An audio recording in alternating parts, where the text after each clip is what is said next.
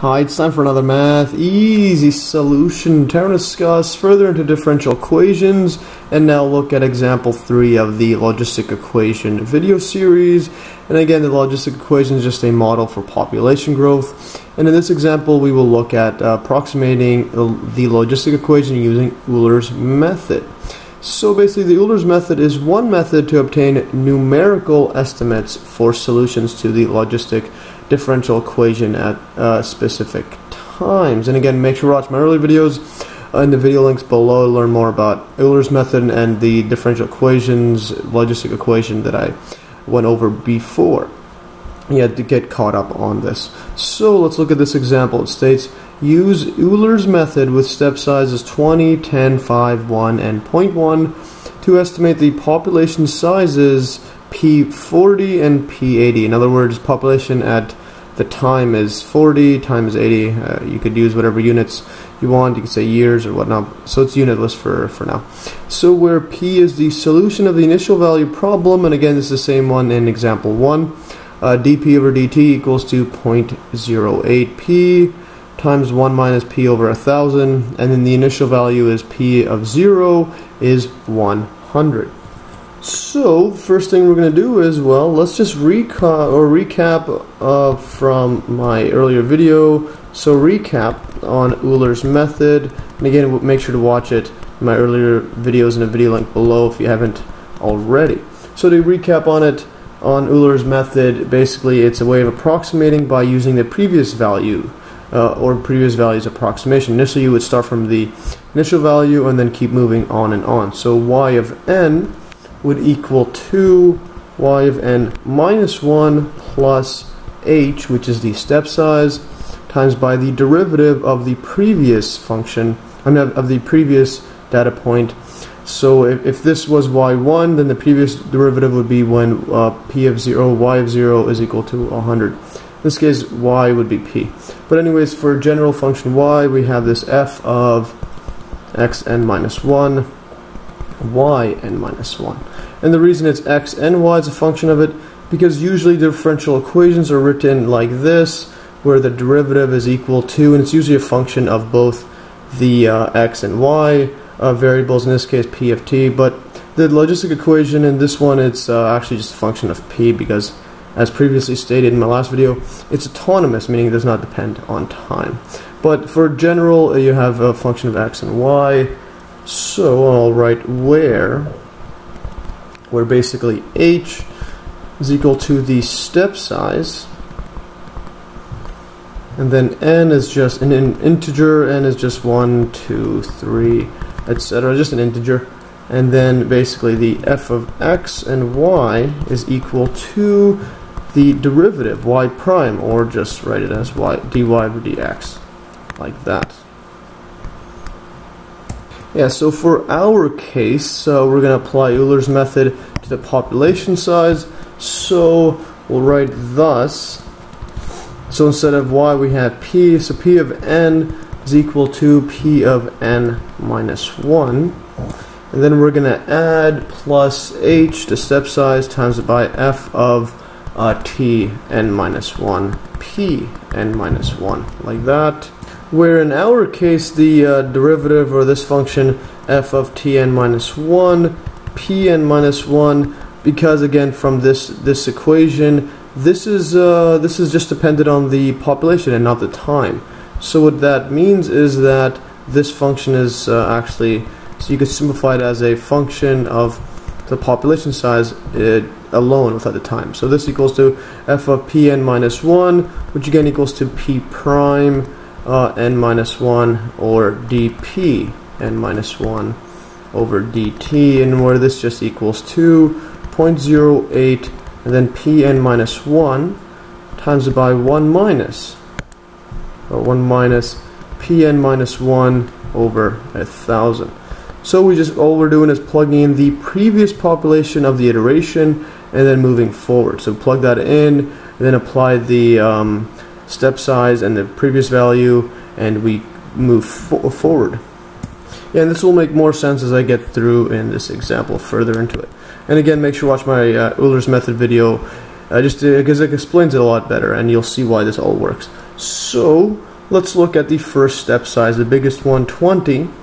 So h of 20, so for h equals to 20, yeah, so for h equals to 20, well, let's start off with what we know. So we know that, well, p of 0, this equals 2, and I'll write this as p0 just for consistency, and this equals to 100. That's just our initial value. And then afterwards we apply the Euler's method.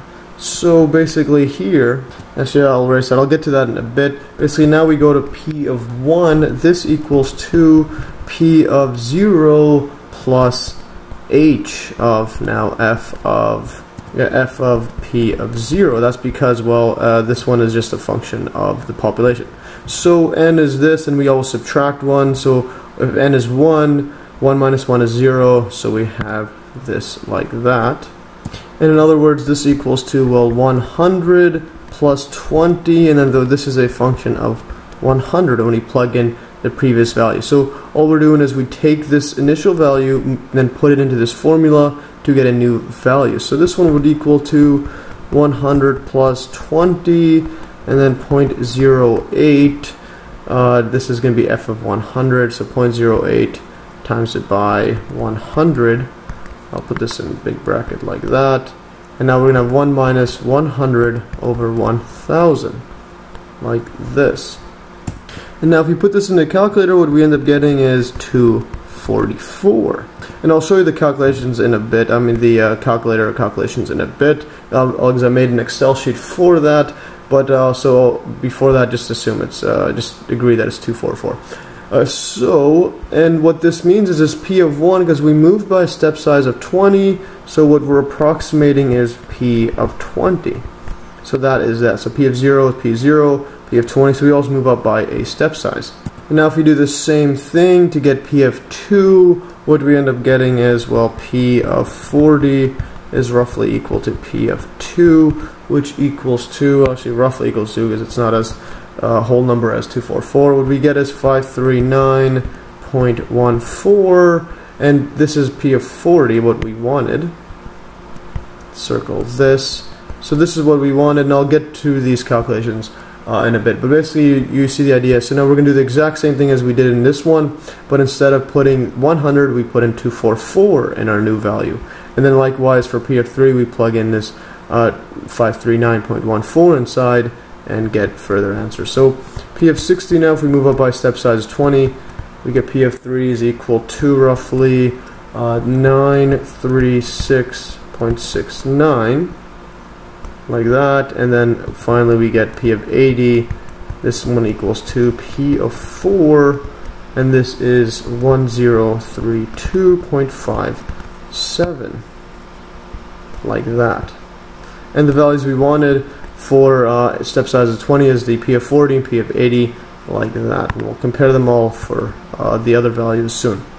So in this case right here, so thus for h equals to 20, or step size of 20, we have p of 40 is equal to roughly, I'll round this up, 539, and p of 80, the population after time is 80, is just round this to, round this one to, like this, 10,032, or 1032. And this is our answer for the first part, step size 20.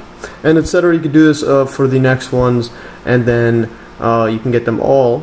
Yes, you could do these all manually, but again, like I explained, I made an Excel sheet, so let's get to that right here. So here's the Excel sheet that I made, and basically here's our differential equation, dB over dt is just what we had written down. So that's our initial value problem, and then Euler's method is this right here. And again, in our case, t n minus 1, I mean this function f, it just depends on the p instead of the t. So for h20, here are those calculations. So for the first one we have here, so this value right here initially is 100, and then this one we plug those in. So this equals to, well, 100. I mean this is C13, this is 100, p is 0, so this is n 0, 1, 2, 3, 4. When n is 0, that's 100, and then so we plug in this step size 20, that's C11, etc. And then C113, that's just this 100, 1 minus 100 divided by 1,000. So what we end up getting is 24400. Then likewise, now this one, instead of using 100, we use this C14, which is 244. So as you can see, the iteration process just goes down like that. And this is for 0, 2, 4, 20, 40, 60, 80. And there is our 13157, 93669, etc. Now if we use a step size of 10, and I'll get to the right side in a bit, what we end up getting now is, because it's 10, and then this P, these approximations are step size of 10, so we go 0, 10, 20, 30, 40. As you can see, there's double the iterations, there's 8. And the same idea, we just, all we do is always take the previous number and then throw it inside. And we get this approximation for P8997, and this one is 647 there. Same thing with the 5. So notice how we're always doubling here. So we go from, well, because we're dividing by 2, so we double the iterations. So if h is 5, the step size, we have double the iterations, so 5, 10, 15, 20, all the way to 80. And now we get this 990 over there, and then also for 4695. And then going further down, we have h equals to 1. So the step size of 1, and as you can see, this is going to have 80 iterations because there's 1, 2, 3, 4, 5, and going all the way down, and then we finally get a 986 value. And then when we get really fine step size of 0.1, so this means, well, there's going to be 10 times the step size of 1, so 800. So it's going to be 800 iterations. So just scroll, keep scrolling, and keep scrolling. As you can see, we're going really fine step size. Oh, whoops. Let's see, where's the number? And we get about 985. As you can see, it's getting closer and closer to this value, 985. So let's go all the way back. Let's keep scrolling. So when we go all the way back here and summarize all these values, so for step size of 20, what we were asked for is this one. This just equals to, well, this P of 40. So this is the P of 40 estimates of 539, 647, and this one's 731. As you can see, the 731 is getting closer and closer to this number, and this one has 800 iterations, so this is pretty close to the exact. And then P of 80, as you can see, goes from 1032 and keeps going down, and 985, which looks reasonable. And now if we were to graph all these out, we get a graph looks like this. Now the bottom one, that is our h of 20, and as you can see, it's getting closer and closer to this this step size of 0.1, which is all lining up to it like that. And now for completeness, I just copied and pasted this all here, because again, you can download these exact notes in the link below. So what we have is, here's our graph, here's our table that we were asked for, and everything's getting closer and closer to this 731 at this P40 estimate. In other words, you go to this P40, we're getting closer and closer to this value right here, which is about 731. And then also this P80 estimate, we're getting closer and closer to this 985. So this one is overestimate, because remember, the carrying capacity is equal to 1,000. That is just this one over 1,000. Remember the logistic equation, that's the carrying capacity over there, so we can't actually go above it according to this model, so it should be leveling off under 1,000. But if you were to go into infinity time, we're going to approach 1,000, but it never actually approaches according to the model. And then this one is all going down closer and closer to this 985 number. And this one is h equals to 20, and then the finest one is h equals to 0.1. And as you can see, the the 1 is very close. H equals to 1. So the models for, I'll write h equals to 1 is very close to h equals to 0.1, like that. I'll just write this yeah, so as you see, it's getting closer and closer. So if you were to go 0.0001, it would still look very, very similar, as you see, just because it's getting closer and closer. And again, it all starts off with this 100 as our P of 0, like that. And another thing I want to do is just check up on the previous video. So if we go to example 1, so this is the exact same formula, the exact same logistic equation that we went over in example 1, and this one we graphed it just using the direction field. Again, make sure to watch this, and then we would just plot this out manually. So manually, this is the graph for 100. It looks pretty much similar when you go to 100 up to this 80. It looks very similar to our graph. Let's just go back here. So yeah, just graphing manually looks similar to this, like that. Anyways, that is all for today. I just wanted to show up that direction field as well. It was like, yeah, that's all for today, and hopefully you enjoyed. And again, make sure to check out my early videos in the link below to get a better idea on the Euler's method and the other logistic equation videos if you haven't already done so. And like always, thanks for watching, and yeah, like always, you can download these exact notes in the link below. Thanks for watching, and stay tuned for another Math Easy solution.